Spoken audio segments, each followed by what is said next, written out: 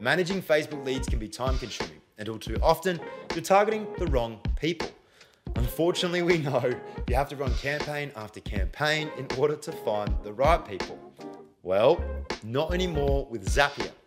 With the Facebook conversions integration, you can automatically transfer your high-value lead data from your campaigns directly back into Facebook, providing you with the upper hand and saving both time and money spent on those campaigns, making your marketing efforts more effective, efficient, and rewarding.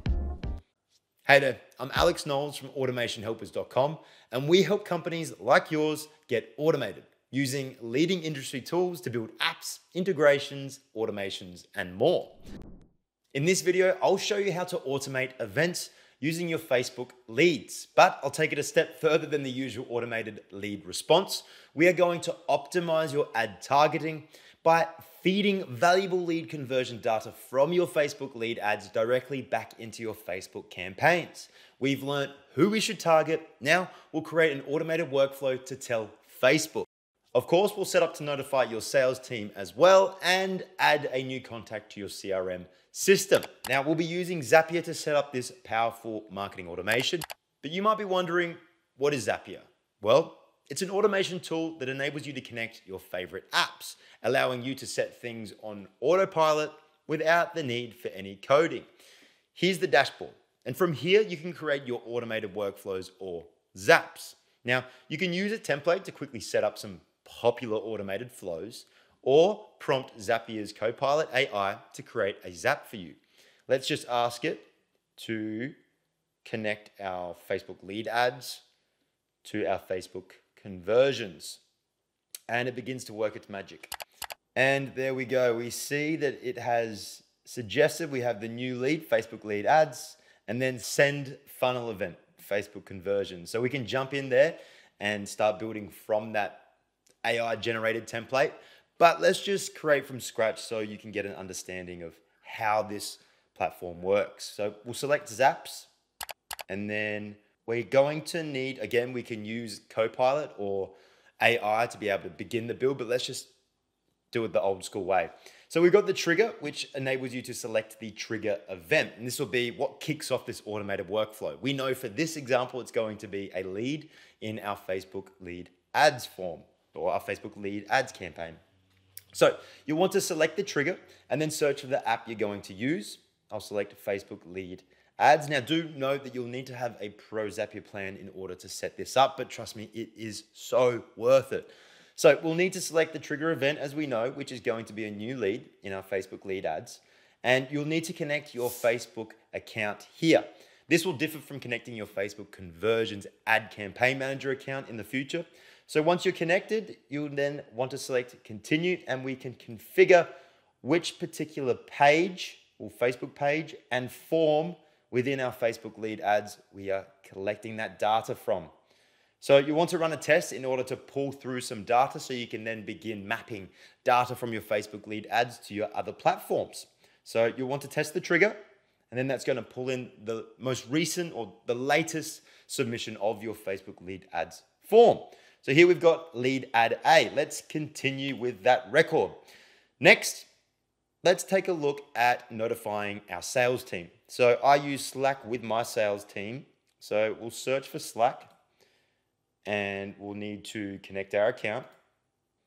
Okay, we've connected our Slack account. Now we need to select the action event. And as you can see, there's many, but I want to send a message to my sales channel. So I'll find, where are we? Send channel message, and then continue.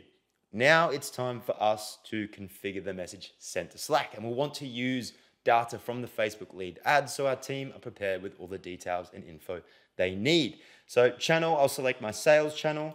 There we go. Then I'm going to input, hey guys, a new lead has come through, and we'll pull in the lead data. We'll just quickly pull in the name and the full name and the lead ID. Now you want to go further into detail on this, but I'm just quickly showing you for this example. Now you'll want to run a test on your automated workflow thus far to ensure that your data is being correctly connected. And as we can see here, if I jump into Slack, hey guys, a new lead has come through. Obviously, that's pretty messy as things go right now, but we know it works. From here, let's jump on to the next step, which is going to be adding the lead to your CRM system. Now, we've taken a look at setting up a step, so we should be able to do this pretty easily. I'll use HubSpot as my CRM. So you'll want to select the action event. Now, as you can see, we've got plenty of options, but I just want to create a contact simply. Make sure your HubSpot account is connected or whichever CRM you choose to use. And now we need to map our Facebook leads ads data over to our CRM. So I'm just going to quickly input some details here. Company name, I'll skip these, but you'll want to include as much info as you can. The email we're aware of, so I'll just quickly pull in the email from the lead and let's just do their name.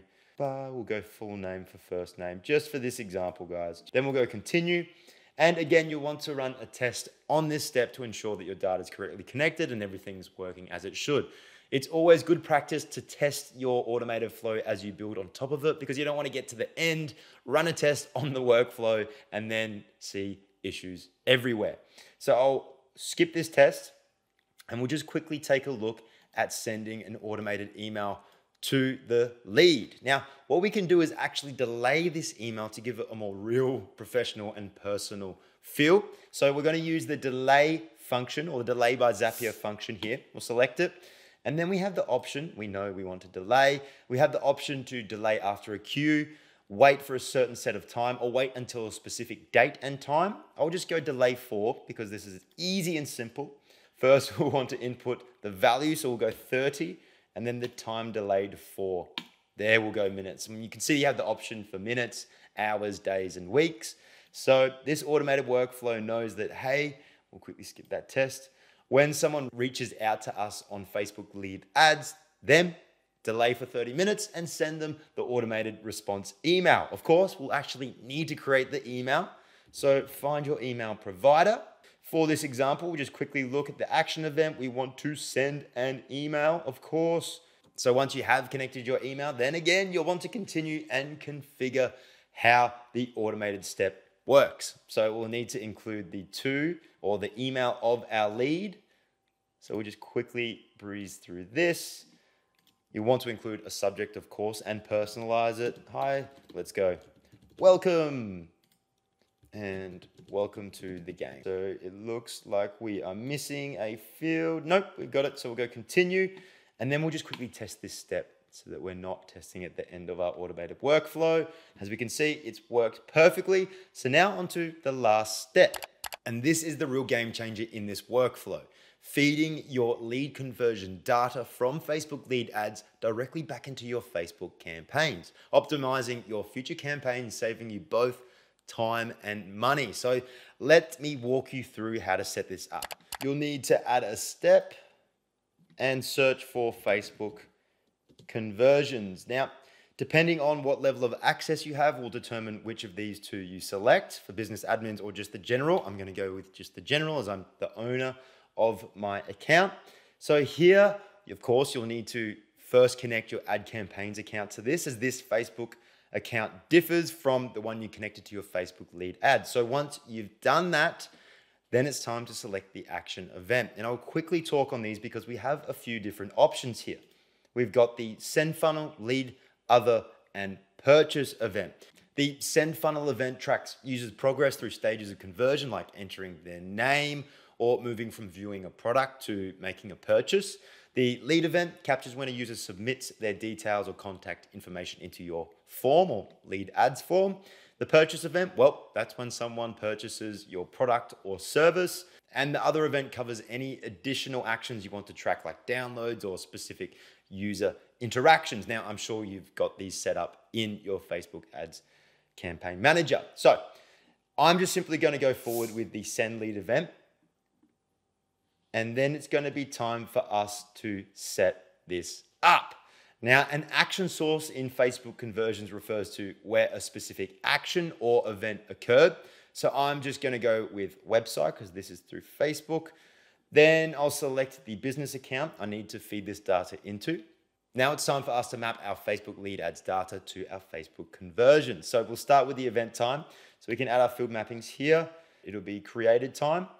So pull that in. The event ID, well, that's just going to be the, let's see, I believe that'll just be the lead ID. Then the event source URL, which I'm just going to input the form ID, which is the form in my Facebook lead ads. Test event code, I'll leave that. Opt out of ads delivery optimization. Now this next step is pretty important. This is where you decide if you want Facebook to run your ads automatically or if you would like to manually take control. Now I personally always prefer to run my Facebook manually, so you'll need to select a value for opt out of ads delivery, false telling Facebook you want to opt out and you want to look after who you're targeting, and true to tell Facebook, hey, you go ahead and you do what you think works. So we'll go with false and continue.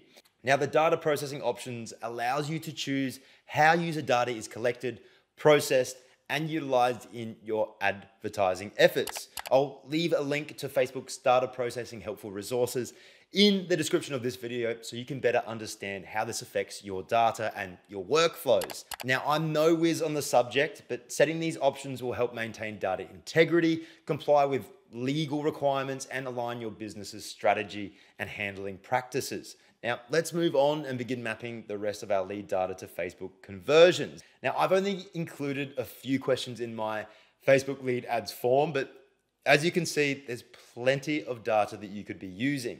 So I'm just going to quickly map those values I will be grabbing. We've got email there, and we'll just quickly use the full name. Okay, then we've got external ID, Facebook lead ID. This is very important. We'll just search for ID. And where's our lead ID? Pull that in there. Okay, now we've also got the custom ID, which again, I'm just going to pull in the form ID for this. And I'll ignore the content name and content category. Now you can go into this as deeply as you want, and I do recommend you do so. Now, if you've got any specific valuable gold data that you want to include and share with your Facebook conversions, this is where to do it. You can create your own fields within your Facebook ads manager. So we'll just quickly input. The additional data will be, for example, favorite color. Let's go with that. And the data would be you pulling in the question that specifically asks this. The last step is to run a test on your entire automated workflow to make sure that all the pieces connect together and your data from your Facebook lead ads is correctly being sent over to your Facebook ads manager. Now, this automated workflow is going to transform your Facebook ad campaigns into conversion engines, sharing the data of those who actually engage with your product or services so that you can optimize your future ad targetings, save money, save time, and save the need for multiple campaigns in order to find your target audience.